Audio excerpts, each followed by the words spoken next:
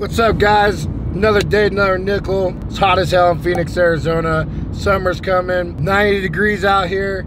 We're headed out to hang out with my homie Ahmed. Haven't seen him in a while. We're going to go check out his Type R Integra today. Got a few things that needs to be done. He's talking about maybe going to iBox, so we're going to go see if we can't help him try to get his car running for iBox. So we're headed on the freeway right now. Got our snacks. Be there soon. What is it? Oh shit. Oh, it's a restaurant. Which one? Looks like an abandoned one.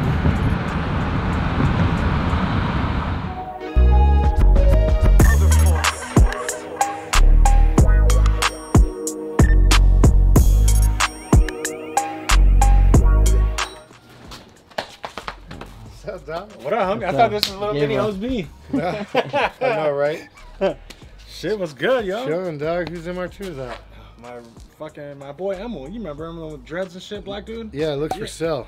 Huh? Kind of, a little bit. How much? I don't know. He's trying to restore it. You know, the whole. Bro, I could tell. It looks like it's been sitting in my driveway like That's 2 what years, everybody says when they say they try to restore so it's kind of like, yeah, well, you know. I don't know. He wants to restore it. I don't know. He was asking between like 10 to 15, but I'm like, good. But I'm not in that state. I mean, because I seen like super clean case swaps, turbo ones for like 15, 20. I mean, if he does paint, new wheels, suspension, I mean, you can get 10 to 12. That seems like a lot of work to put in there when he's missing there. Yeah. So yeah, here she is, man. I should clean it, bro. Yeah, the last show I went to was Wheat Fest that we went to in LA. We struggled, and remember when we were sitting there and the guy was trying to get his RSX on the trailer and caught fire? Remember it started smoking? I mean, it's the only one my car's ever been to, so yeah. The last one I went to was LA. You got one of Andy's manifolds? Yeah, I'm probably the only person who got one. Oh, that's crazy. I spent the fucking $1,200 for it. Check this bad boy out. The homie Andy used to make those. Oh, look at it. There's no welds on it. It's only on the collector and only on the manifold. Very little amount of time he made those for. I don't even know. There's maybe literally it was like a window, and he's like, "You want one?" I was like, "Bro, I slept on this years ago. Gotta have it now." Because then that's when I did the intake manifold. I mean, it's realistically just fucking fill fluids, put turbo kit on, ride wire harness, clean shit back up. It doesn't look like a lot, bro. It looks like we could do a lot in a day.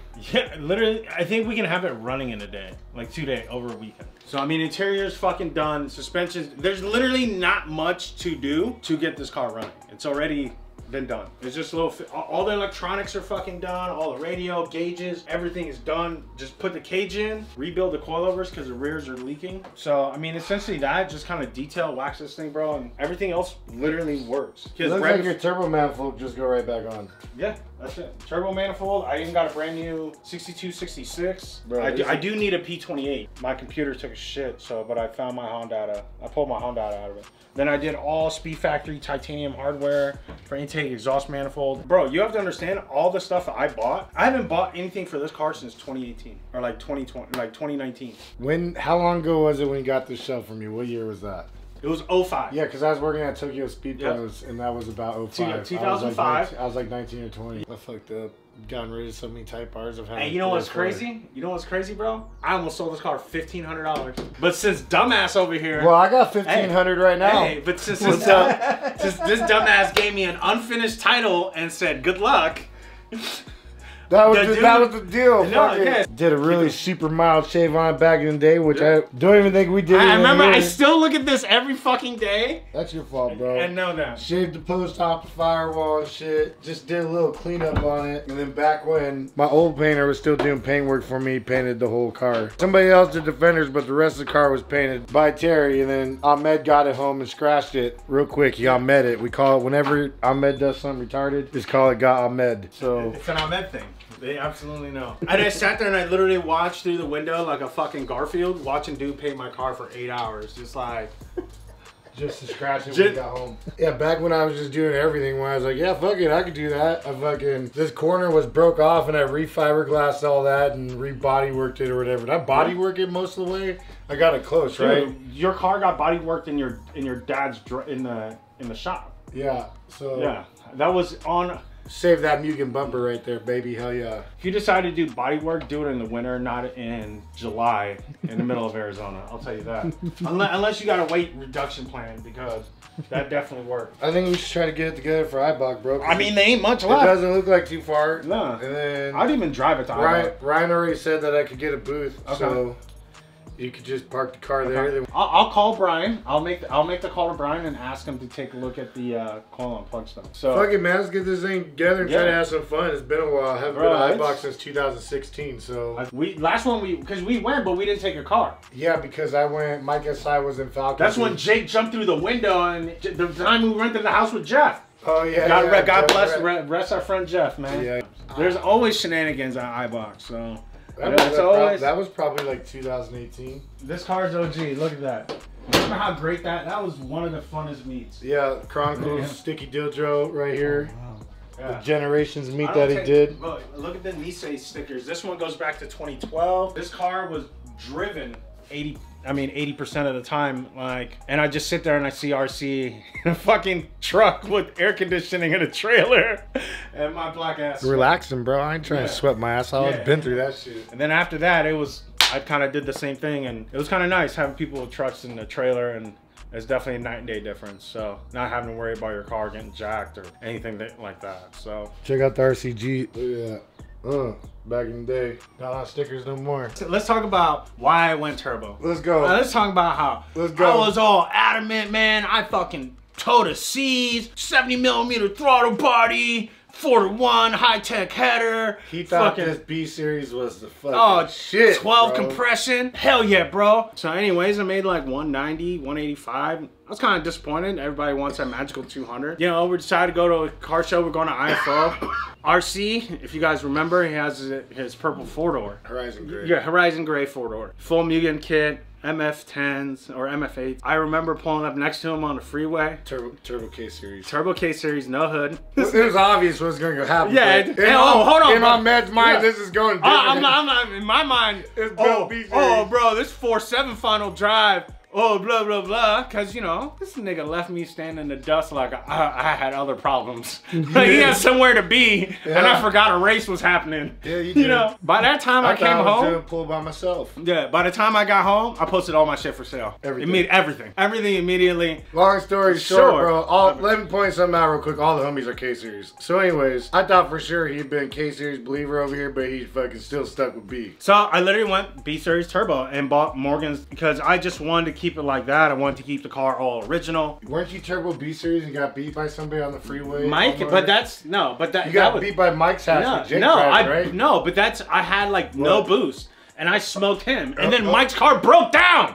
I had no boost. Okay. Yeah, I literally was making like 4 pounds or something stupid. He's yet to beat a K-Series, and that's what's funny about this. So when he gets a dyno and he still gets beat by all motor K-Series, on die laughing. Put it like this, me and RC still have a bet whenever we race. Whoever loses has to wash the other person's car in a dress. I sold my car. I don't care. You're gonna wash my fucking. You can wash my car. I'll wash your parents' car. Well, the next car that's mine that I plan on don't care. building, You can even put it in a the reserve. next car that's mine that I plan on building is my 58 Impala 2JZ. Just gotta do the work, bro. I gotta finish all this other shit. So now the goals are, new motor setup. I bought that kind of built motor from Morgan, just a regular ram horn kit. Made 420 to the wheels, 15 pounds. Just kind of started smoking after a while. Decided, well, go bigger. Decided to go with Andy's manifold here. Did a custom intake manifold, 84.5mm pistons. Now ball bearing turbo. Redid with the, it's funny because now everybody has titanium fucking parts. I had my titanium fucking part done in 2016 before a lot of people caught on. Before the influx. Yeah, exactly. Titanium parts. Yeah, exactly. So as it became more was leading the way. I like to stand and try to be ahead of the crowd and think outside of the box. I mean, how many Type Rs have you ever seen with a Type R,